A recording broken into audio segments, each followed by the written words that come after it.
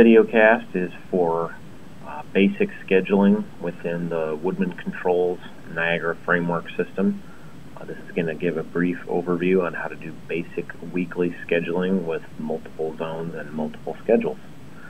First thing is where to find the schedules in our system, and it's pretty simple. Right up here at the top there's a button called Schedules, and if you click Schedules and bring it up, there's typically by default when it comes out of Woodman programming, you'll have a Schedule 1, Schedule 2, and a 24-hour schedule. This customer has actually made 2 more schedules in there, and there's really no limit to the amount of schedules other than graphic space, and we can always make more graphics to account for more schedules.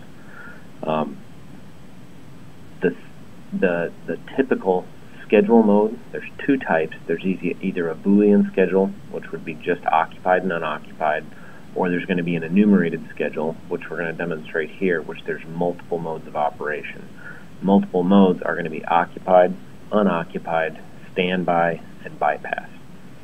Occupied mode is pretty simple. It's just when there's occupancy, when you expect people to be there, and the zones and everything will follow occupied schedules and set points. Unoccupied is referring to nobody being there, so typically through the middle of the night, there's nobody there, nothing going on, no ventilation, none of that kind of thing is going on. Standby mode would be typically if you have an outside source to tell you occupancy. For example, an occupancy sensor or a light switch or something along those lines to tell you when there's people in the space. It'll maintain slightly set back temperatures off of occupied, and when it senses occupancy, it will go occupied and go to normal occupied set points. And then bypass. Bypass mode is if the building is unoccupied, middle of the night, somebody comes in the middle of the night and needs to use their computer, they can push the override button on the thermostat, and the building will come occupied and come to a normal temperature. So, in order to just demonstrate this very basically, keep in mind what the default schedule is in here. So, when you look on the Properties page, the default output we have set for unoccupied in this case, which is why all the areas that are white don't show any kind of schedule. They just show unoccupied. That is the default. There are typically, in this case on the enumerated one, there are 4 modes of operation: occupied, unoccupied, bypass, and standby. They're all represented by a number, which you really don't need to remember, but those are the modes that it's working in. So if I want to add a schedule, it's as simple as click and drag. So I'm going to drag, and you'll see it actually added this as an unoccupied schedule, which is not what you want it to be. If I was trying to make that occupied, I need to make sure the event that's selected is selected for occupied, and then you'll see what it says right inside there.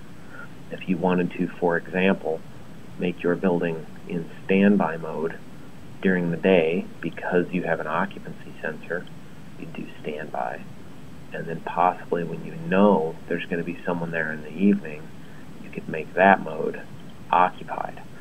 So in this case, the building would be unoccupied until 6 a.m. It would come in and go to standby mode and would only go occupied when there is an occupancy sensor. If equipped, keep in mind, a lot of buildings don't have those. And then at 6 o'clock, it would go full-blown occupied.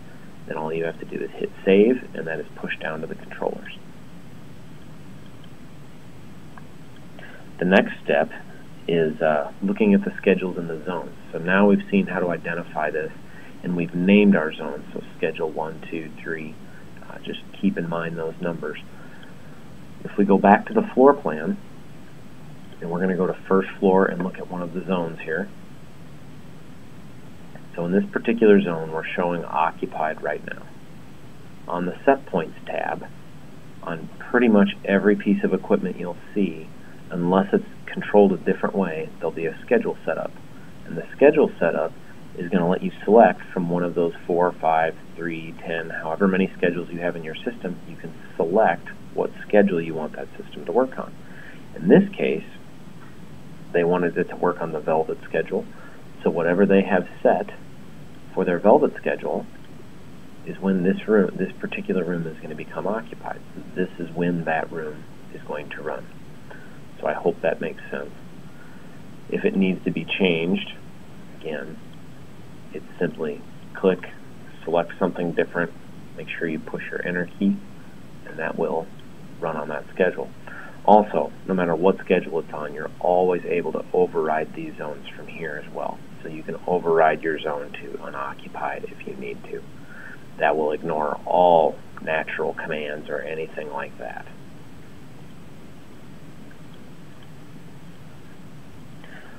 Finally, since there's a rooftop serving this piece of equipment, and a lot of times we have sourced equipment, starts with a basic piece of equipment such as a VAV, and then there needs to be another piece of equipment running in order for that unit to run. We have the capability on this floor, for example, to show a whole bunch of zones, mod 1, 2, 3, and 4 in this case, all need to have air handler 2 or rooftop 2 running. These could all be set on a different schedule, so we may have one zone come occupied first thing in the morning and another one come occupied at noon.